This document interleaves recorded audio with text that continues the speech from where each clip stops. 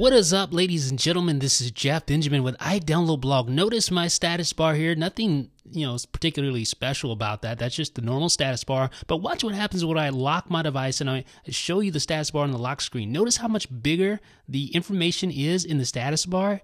Have you ever noticed that before? I don't know. I don't know if I have. I mean, I guess I have, but I just never really thought about it too deeply. But apparently some people don't like the fact that the status bar information is much bigger on the lock screen when compared to the home screen. And for that reason, a new jailbreak tweak has been created called SameStatus. And what this tweak allows you to do is it allows you to change the size of the lock screen status bar to match the size of the home screen status bar. And it works only on iOS 7. It works with the iPhone 5S, other 64-bit devices, etc. So we're going to install it right now, and bam, there it is, ladies and gentlemen. You have this same status bar on both the lock screen and the home screen. Notice there, it's exactly the same.